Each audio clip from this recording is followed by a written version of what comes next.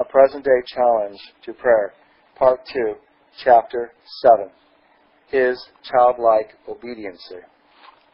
Not a day did I pass in John Hyde's company, but his simple obedience surprised one and led me to see what a real son he was and how much his Heavenly Father's will guided his life. Let me mention one such incident.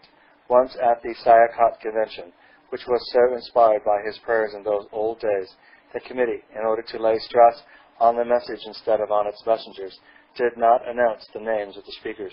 John Hyde was suddenly asked to speak at the evening meeting. Somehow it got noised abroad, and many were saying, "Mr. Hyde will speak tonight." The meeting was very full and expectant, especially as a great friend of his was in the chair in place of the usual chairman. Just before the speaker's prayer meeting, this friend was asked what psalm they should sing. The subject of our Lord's sufferings being much on his heart, he suggested the 22nd Psalm. Imagine his surprise when the leader of the song announced that they would sing the 22nd Psalm at Mr. Hyde's request. It was supposed that they had talked it over together. There was much prayer. The praise was fervent. But Mr. Hyde was sitting down on the platform behind the pulpit, deep in prayer.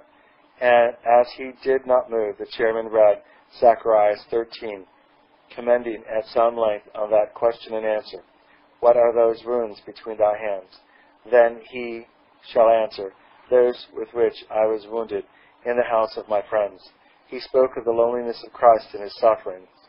No one knowing about his sorrows, and pointed out that only 3 disciples even entered Gethsemane with our Lord. The other 8 were left outside.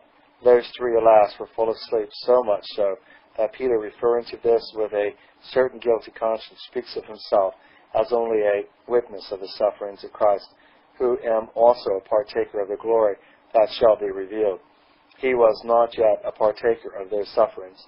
So is it today. The majority of Christians know nothing of Gethsemane. At the best, a few are witnesses only of his sufferings. Hence, the world is not one for Christ, nor will it be until his people as a whole become fellow partakers of his sufferings. All this time, John Hyde was lost in prayer. After this, the chairman, doing another singing, laid his hands on his shoulder and said with a friendly squeeze, "If God has a message for you to give, will you give it now?" As John did not move, the late Reverend John Foreman, then chairman of the convention, said to his brother in the chair, "Is he going to speak?" "I have asked him," was the reply. "You ask him too, if you are led to do it." Presently, as the singing stopped, he said, "May I give 2 messages God has laid on my heart?" He did so, and the meeting proceeded to its close, after which there was a very earnest after-meeting, and much prayer by those present. During that time, John Hyde went away in the prayer room, without addressing a word to the meeting. The people were thus taught to attend to God's message, and not to the messenger. Some time afterwards, I asked him about that matter. He told me that he felt full of a subject, the glory of Christ's kingdom. When, however, the chairman laid his hand on his shoulder, he seemed as if he pressed John down. When, however, the chairman laid his hand on his shoulder, he seemed as if he pressed John down. This thought was enforced by words. If you have a message from God, John began to doubt if God wanted him to give this message then, and so, of course, waited on God in prayer, and never had his direct leading to speak to that meeting. Only a man very closely in touch with his Heavenly Father would have been quick enough to follow this leading, and only one whose supreme wish was to please God and not his fellow men would have been brave enough to keep silence in the circumstances. A friend, afterwards, speaking of the revival, said to me, "We ought to have emphasized the lesson of absolute obedience more than we did. I believe it was want of obedience that grieved the Holy Spirit and stopped that revival."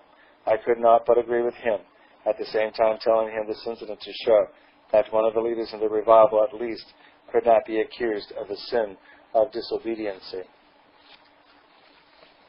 "But ye shall receive power, after that the Holy Ghost is come upon you. And ye shall be witnesses unto me both in Jerusalem, and in all Judea, and in Samaria, and unto the uttermost parts of the earth." Acts 1:8. "And be not drunk with wine, wherein is excess, but be filled with the Spirit." Ephesians 5:18. And when they had prayed, they were all filled with the Holy Ghost, and they spake the word of God with boldness. Acts 4:31. We are often asked, have not all Christians the Spirit? Certainly. If any man have not the Spirit of Christ, he is none of his. But all are not filled with the Spirit, and having the Spirit and being filled with the Spirit are different things in degree. This equipment is not eloquent, nor is it intellectual force or keenness. It is not any human gift, power, or qualification whatever.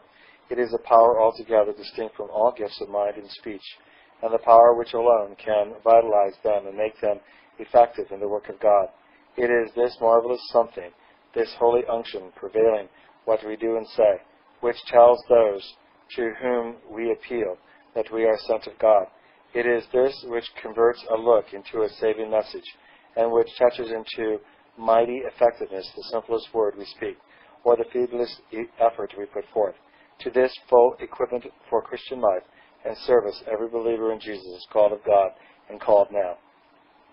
Reverend Thomas, spelled W-A-U-G-H.